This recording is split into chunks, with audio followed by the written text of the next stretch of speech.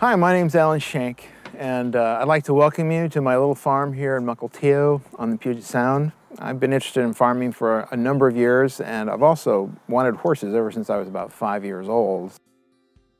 My name is Price-Youngquist, and I'm a farm planner for the Snohomish Conservation District and the Compost and Manure Specialist. I'm going to talk to you a little bit today about some of the basics of the compost process. Composting is a great way to turn a waste product on the farm into a very valuable resource. I don't want people to be intimidated by composting. Composting does happen. If you give it the right materials, it'll do its own thing.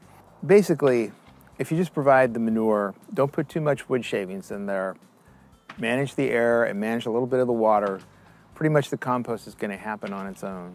And remember, a pile has to be at least 3 feet high or 3 feet wide in order for cooking to start. A horse produces about 30 pounds of manure a day and urinates about 2.5 gallons or about 20 pounds of urine a day.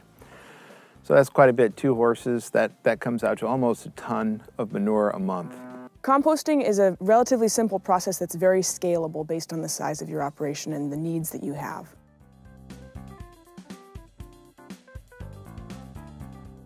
So as you're thinking about location where you're going to design and build a compost system on your farm, consider drainage on your property. Make sure that the compost system will not be draining into any streams or ponds. Consider where the fence lines are, where your neighbors are, and consider access, particularly during the winter. You want to make your chores as easy and as time efficient as possible.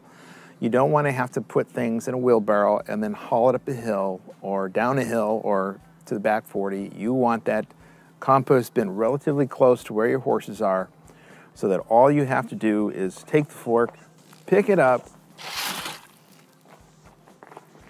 put it in the pile, and you're done.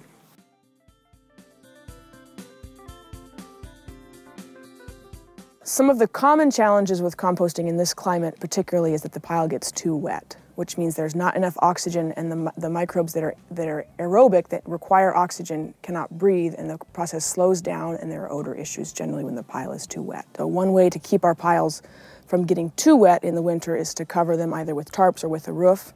A roof is ideal because it allows airflow still through the pile. The oxygen is essential for composting. Generally, the least expensive manner is to just take a tarp and put it on top of the pile, and then put things like I put cement blocks or boards or something of weight.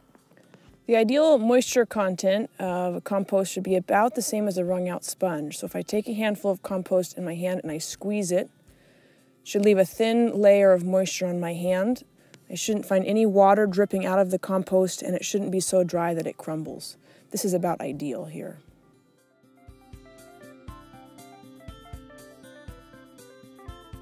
There are 3 good systems for managing the oxygen in your compost pile. One is a static pile that has air pipes that run underneath that are just open, and that facilitates the chimney effect as the cold air moves from the bottom of the compost up through the top of the compost.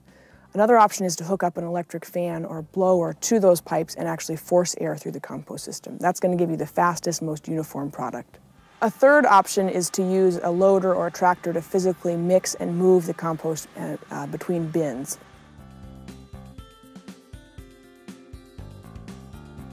Measuring your temperature is the best measurement of success in composting. So if your compost is hot, typically over about 110 degrees, then you know that you're doing a good job with the compost system. If it's cold, that tells you that the bacteria and the fungi are not working very well in the compost pile and something needs to be adjusted, or that your compost is already finished. If you are interested in killing the weed seeds and any parasites that may be in the manure, it's important that your compost gets up over 131 degrees Fahrenheit for at least 3 days.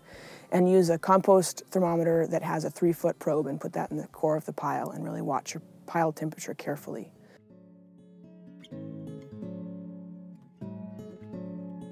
If you're really on top of making sure it's getting just the amount right of water, you're aerating it and stuff like that, compost will probably be ready in about 3 or 4 months. You can pretty much bet that it's going to be fully composted and cured. If that isn't the case, then you just let it set. It might take, 6 months. What you'll notice here with the raw materials is that the horse manure is still easily distinguishable. You see grass, hay, horse manure, and shavings, and quite a few insects in this raw material.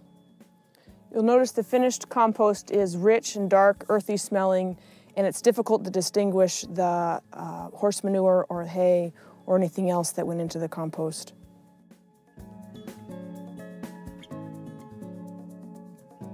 So once you're finished with the compost, it's you have a really nice, beautiful product that you're going to want to use on your landscaping, in your garden, or on your pasture.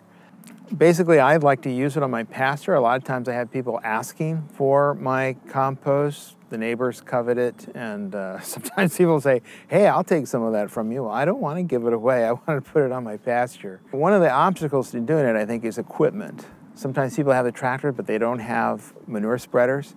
Well, it just so happens that the Conservation District has solved that problem, because now we have a manure spreader that's small enough that you can pull it with a lawn tractor.